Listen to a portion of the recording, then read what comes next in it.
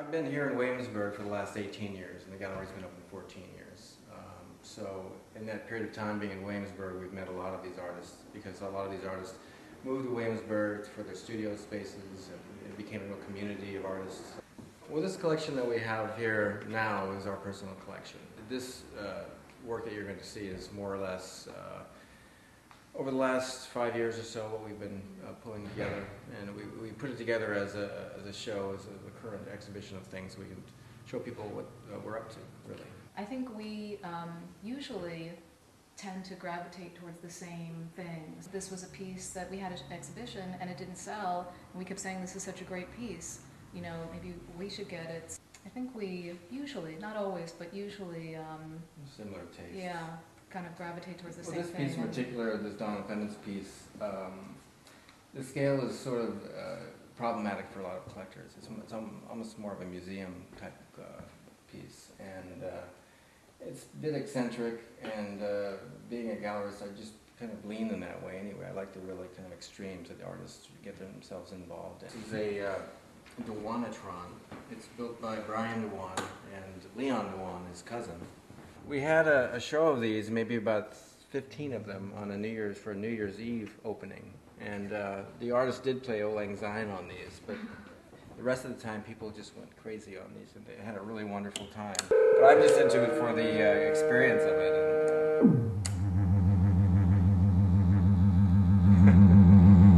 Kim Jones's works, and it's called Little Marine, and you can see it has these really large legs that are getting bigger and bigger at the bottom, and then this tiny figure at the top, which has this stick structure on its back, which kind of references Kim's Mudman persona. It's done by an artist, James Sienna, and it's a beautiful piece. It was a piece that we first shown maybe 12 years ago. The first show of James is in New York at the gallery next door with the gallery space in Pierogi, and it's something we're very fond of because it was one of those first acquisitions that we had, and we bought 2 pieces during the show.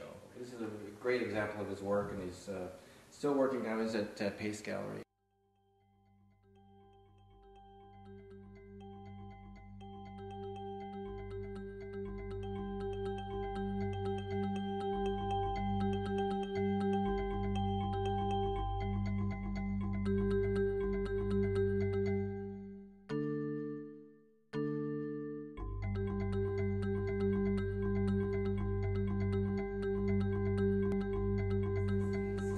Present from Roxy, so that was really nice. And this is his cow patty with psilocybin mushrooms.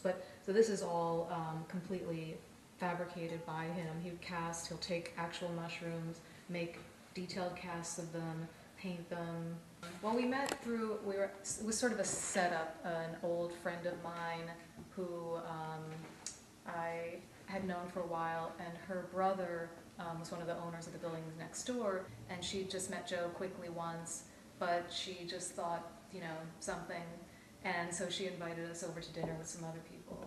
She didn't want to have anything to do with me at dinner, so it took me a while. I walked her home, so that was a good way to meet. This is one of his dip paintings.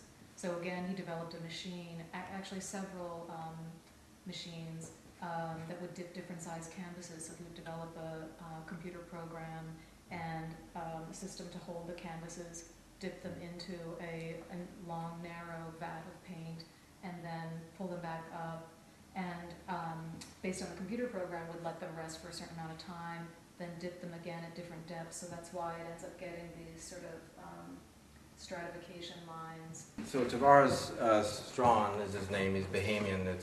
And this piece is a beer bottle piece in a vitrine, and it's a Click bottle, which is a beer in the Bahamas, and it's a bottle that he found smashed in the street.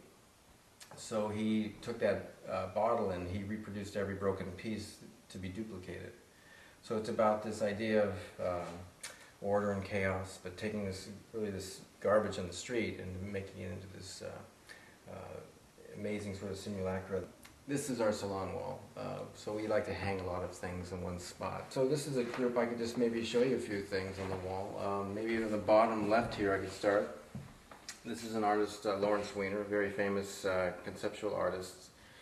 I myself make artwork, and I use text in my work, and I tip my head every time I work with text because Lawrence really allowed artists to work with text in their work. And then we just go up here to Lynn Talbot, who's a young artist in Greenpoint in Williamsburg here, and we show her work as well. And Johan Nobel above is an artist that's out of Stockholm, and we show his work, represent his work, beautiful kind of cartoon-style landscape work. And below this is Fred Tomaselli, a good friend and a great artist. And this is a piece that he did for Pierogi Press for the cover, so it's a very special piece for us. And Ryan Mrozowski, who's a very young artist that we're just starting to show, and we're starting to collect his work, figurative-based artist with very amazing sort of narratives. Yoon Fei-ji, a small piece, he works very large as well, shows different galleries in town here. Down here we have Jane Fine, beautiful piece. It's acrylic on board using these abstract elements as well as these refined works with marker.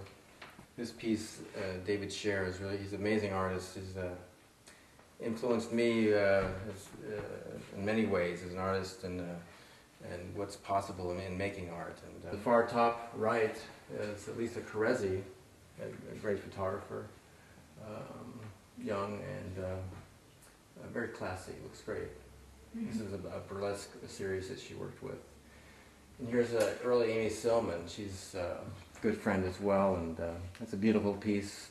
I wish we could afford her works now, but we're lucky to have that one. And this is Jim Torok.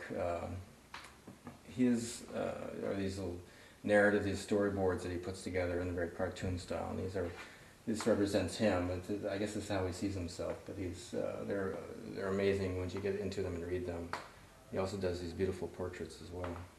So this gives you a sense of a salon wall, and my friend and the dealer out in Leipzig, the director there, calls them saloon walls, and maybe that's the better name for them.